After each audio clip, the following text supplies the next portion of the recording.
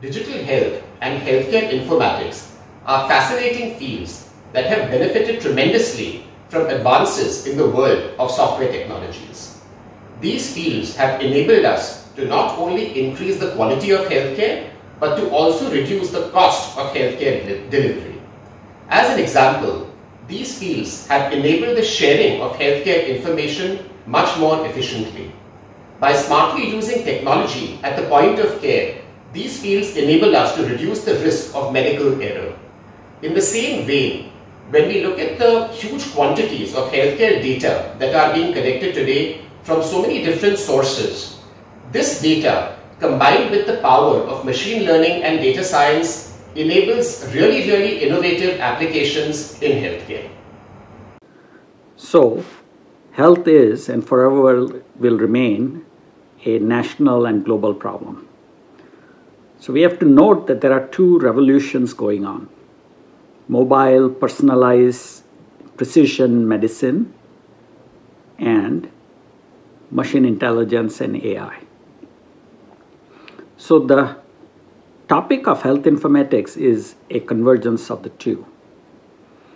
So I will clarify the importance in terms of academics.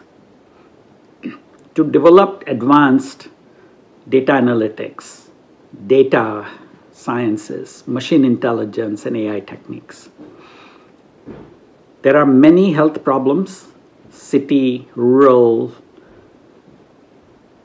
poverty, many health and diseases including COVID-19, and making healthcare affordable and improving its distribution.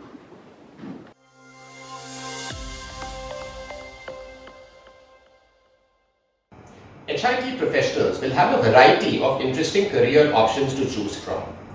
Globally, several developed economies have significant parts of their GDP which is spent on healthcare, and these spends are increasing at rates which are faster than the rates of the accompanying GDP growth. As a result, the entire healthcare ecosystem is a really thriving ecosystem with various kinds of players of various different sizes, all trying to solve different problems to make healthcare more efficient and to make it more cost effective. Technology is central to practically all of these providers. In the world of technology, you have very large multi-billion-dollar behemoths which are making very significant investments to improve the quality of the software and to enhance the functionality of the software, which powers many interesting use cases in healthcare. At the other end of the spectrum, you have so many startups which are implementing really innovative solutions to make healthcare more effective and to solve many unique problems in the world of healthcare. If one shifts to the area of academia and research, there is again a tremendous amount of work which is being done in the area of digital health and in the area of healthcare informatics. For example, if again one looks at leveraging healthcare data to manage healthcare events better, to anticipate adverse healthcare events even before they actually happen, these are just some of the examples of the many interesting things which are being done in the world of academia and in the world of research.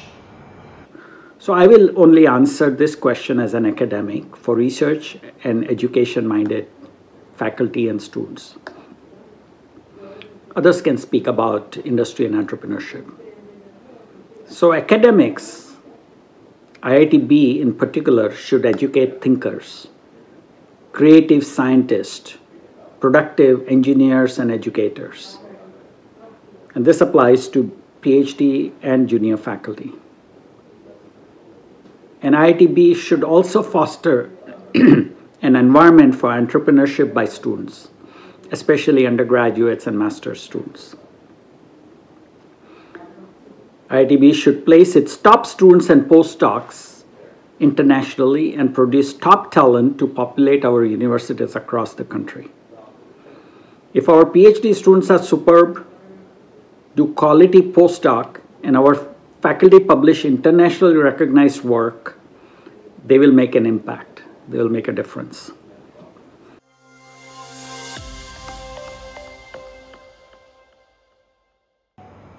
I think IIT Bombay is perfectly placed to provide really interesting courses in the areas of digital health and healthcare technology to its student population. Besides being known for academic excellence, IIT Bombay is also known for innovation when it comes to launching new streams of education and courses. The city of Mumbai itself is a terrific hub of healthcare, with many of India's best-known institutes in the public sector and in the private sector located in Mumbai.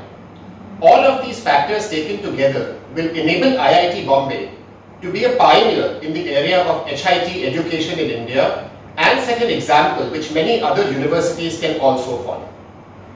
Okay, so in conclusion, to summarize, IIT Bombay should, number one, focus on academic faculty research excellence.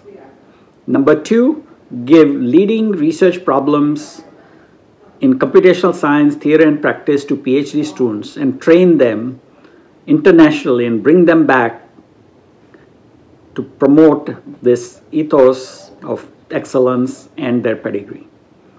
Number three, we should train students to tackle major problems via innovation and entrepreneurship. In a word translation. Number four, build top-tier medical school partnership for medical part of this endeavor. And number five, create incubator space for innovation and dissemination of entrepreneurial ideas. IIT Bombay should focus on its strength, does what it does best, theory, fundamental work, computing, etc. as the first goal, and partner with healthcare systems and entrepreneur for dissemination as the secondary goal.